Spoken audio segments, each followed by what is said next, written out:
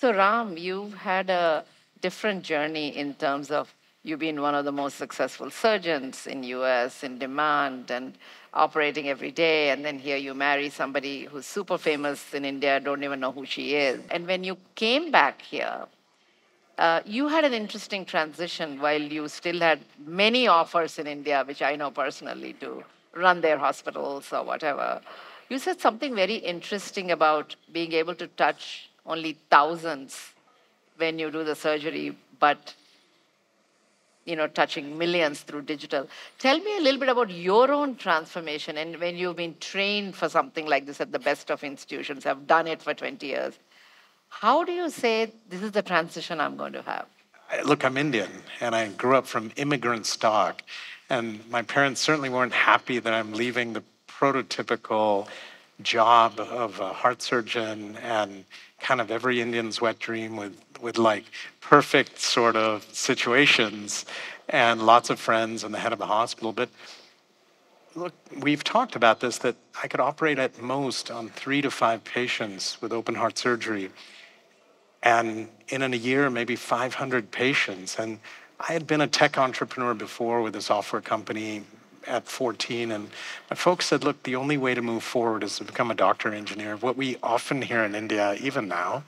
And to that, I finally said, after 20 years in the business, I loved it. It was very rewarding. And to see patients leave the hospitals healthy and to interact with their families and make a difference in their lives was amazing. But when I looked at the planet, there were 7 billion people. And I said, what if you could take healthcare as it's traditionally practiced and then use a combination of media and technology to take it to the last mile and create digital frontiers where you'd put a doctor in everyone's pocket 24/7, 365 and align it with their health.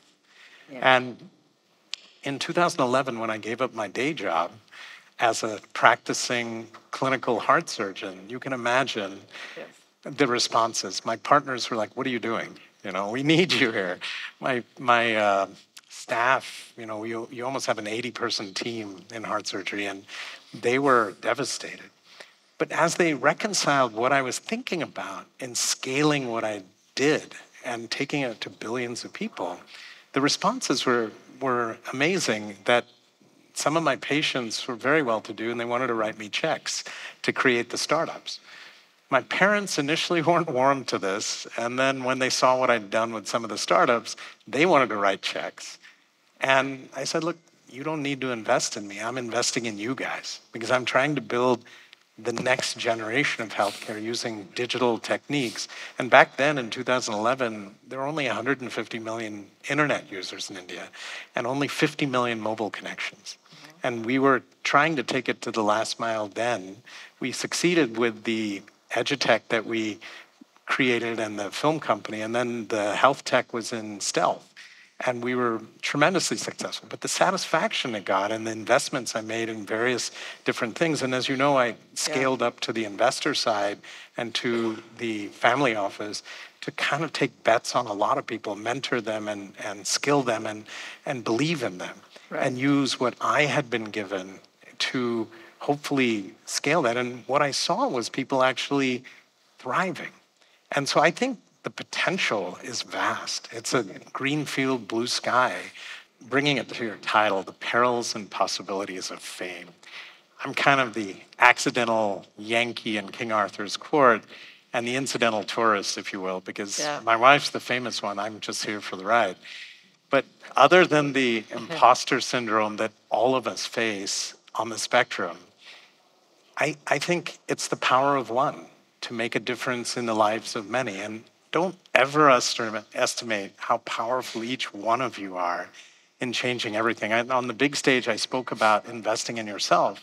But at the same time, it's like the plane you fly on where they say, pull the mask on yourself before you put it on your child. Because if you don't protect yourself, how are you going to protect everyone around you, right?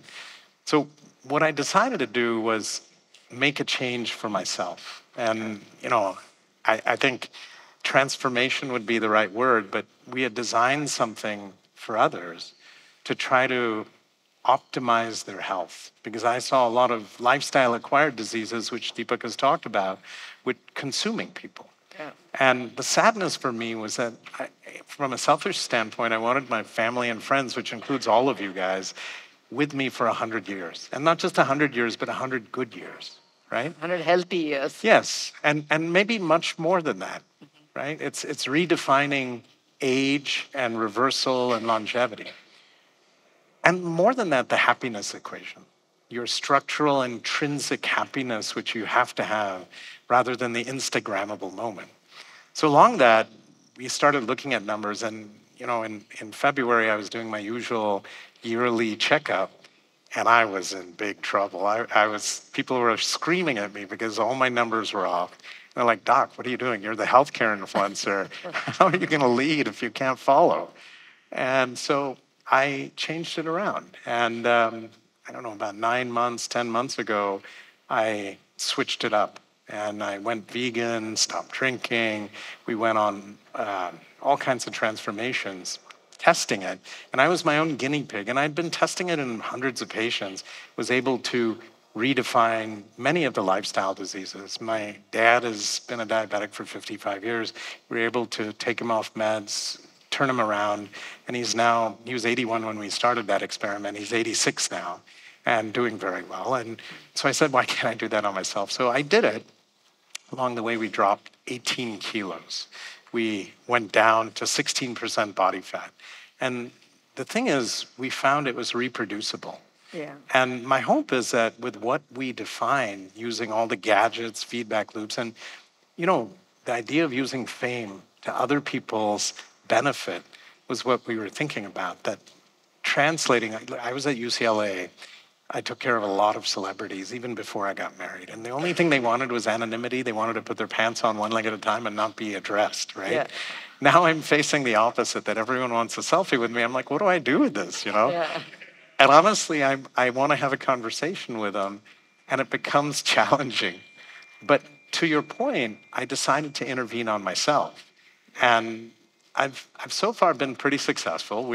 Our goal, our target is by my next birthday, I'm trying to get down to 12 to 15% body fat, and we're shooting for a magazine. And the idea is to lead by example and to be an ambassador for health. And from me, never was about me. The YouTube channels were never about me. The Instagram was never about me. It was about all of you guys trying to redefine this so that I could build something and bring you along with me on the journey. And so I would say the perils and possibilities of health or of fame in my books were to use this gift which we were given, both of us. And my wife and I and Deepak and you are very humble people. You'll never see us doing things for fame. That comes because you do something good, and then the possibilities are limitless. But the idea is that if I can do something with this and save lives and lifestyles and bring people to happiness, then I've done my job. And this goes back to, as a heart surgeon, I did it physically. Now I'm sort of doing it mentally and physically and trying to scale my reach.